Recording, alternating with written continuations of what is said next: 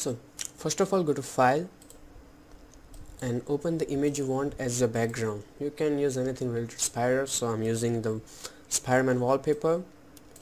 Okay, so and now we want the Spider-Man font, so I'm using the font I have already used in my file. Okay, now by default Photoshop do not have the Amazing Spider-Man font, and that's obvious. So there's a website called fontspace.com, and they have very similar the Amazing Spider-Man 2 font, not completely similar because of copyright issues.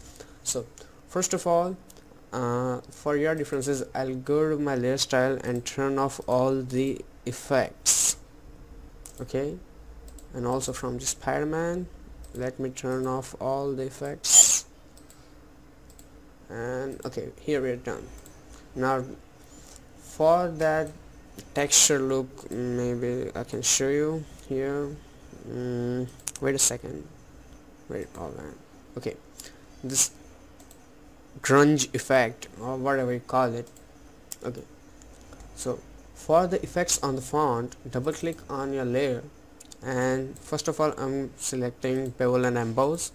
For the bevel style, inner bevel, technique smooth, depth 103, direction up, size 5, and all other things are pretty by default, so let me show you.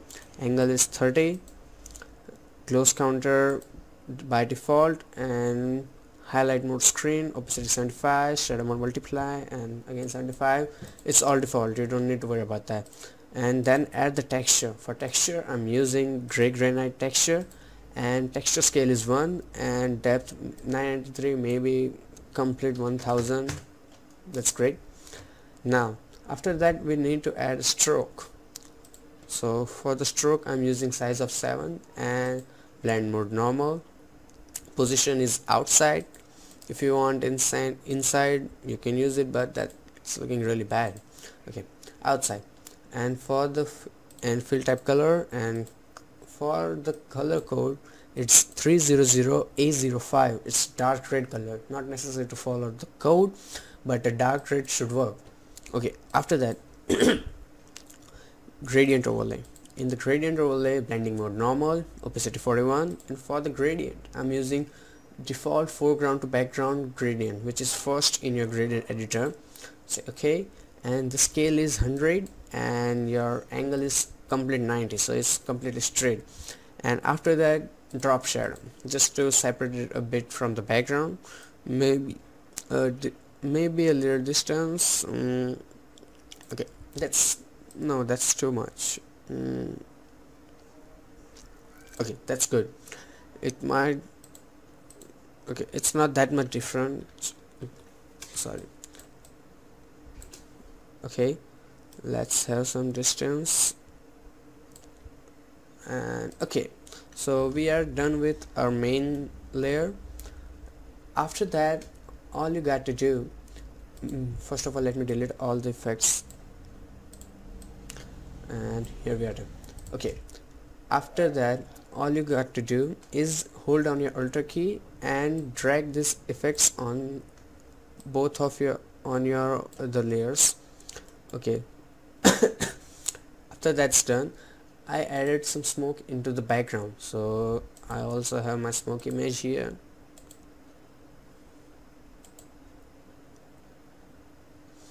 And just drag it into your composition and close it, we don't need it. Okay, it's over here. Now we cannot see pretty much anything because of that black color, but when you put your layer on screen mode, it will remove all the black and we will left with only the smoke, and it is looking pretty decent right now. After that I added some of the color effects, so let me see that. Okay, here is the color balance. I'm adding that, don't worry, I'll show the parameters. Okay, after we have that, just put it downwards. Okay, that's pretty good.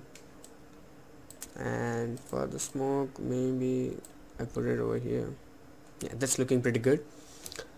In the color balance, in the parameters, midtones -29, and for the yellows I'm using +24, and highlights in the red section plus 33 and in the yellow minus 93, so too much of yellow, and you can change it as per your need. I mean, everybody has different taste. So our output is pretty much done, but if you want something more, so maybe we can add vignette. So go to your gradient, make sure you have selected this default foreground to background, and also make sure that you have selected radial gradient, and then just throw it here. And if it's not reverse and it's coming something like this, make sure you have selected reverse and then put it again. Okay, it's pretty good. Now put it on a multiply mode. So normally we have white, a little gray and black. So when I will put it on multiply mode, all we have is black and dark black colors, and just scale down a bit.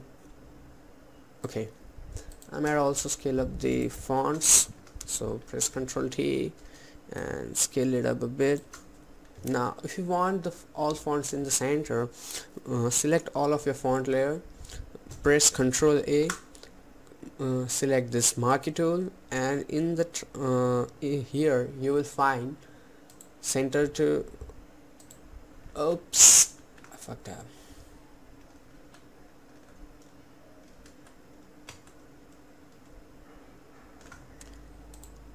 And it's looking pretty good. So you can also do one thing, so make sure you have selected any of the text layer, press Ctrl A and make sure it's in the center, second last icon here. For that you have to select marquee tool, this one, and select the second last icon over here. Again, go to the amazing, click that button, go to 2 and click that button, and now all of our text is in the center. So it's pretty much done. If you want to reduce some of the opacity, yeah, it's good. So it's ready. You can use it as your FB cover or wallpaper. You can type in your own name. Yeah, that's cool thing about it. You go to the amazing and let me type tutorials junction,